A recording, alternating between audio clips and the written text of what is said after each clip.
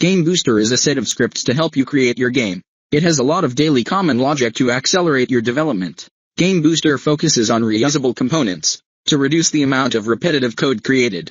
Each component does simple things and can be connected with other components, including your own scripts, to achieve more complex behaviors. Let's see how it works.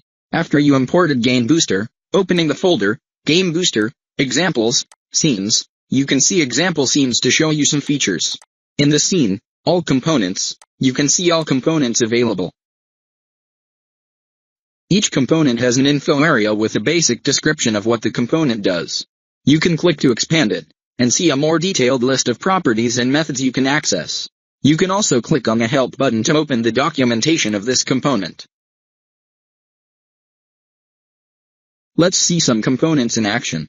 This is a new scene with a sprite on it. If we add a rigid body 2D component, without gravity, it will stay in place. Generally, you must create a script to move this rigid body. With Game Booster, you can add a component to deal with rigid body's velocity. Adding a component. Inside Game Booster, Movement, you will find Velocity 2D. This component fills the rigid body's velocity, in this case, 1 on the y-axis, making the sprite goes upwards.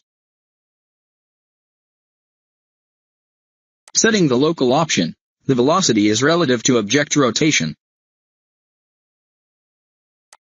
See the documentation for more details.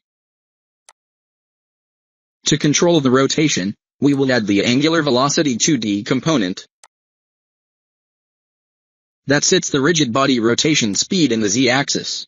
Now, to use the player's input, let's add the input axis component. It gets some input axis, in this case, the horizontal axis, and send its value through an event. In the Actions event, we add a new line, drag the onObject to it, and set the velocity of Angular Velocity 2D in the dynamic session. This way, the horizontal axis is sent to the rotation speed of the object.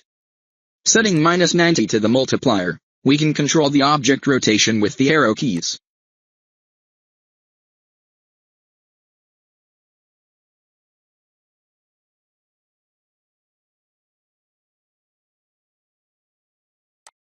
With a few components, we created a simple spaceship movement. The Velocity 2D controls the velocity to goes upwards in local space. The Angular Velocity 2D controls the rotation. And the input axis uses the player's input to control the rotation velocity of the Angular Velocity 2D component.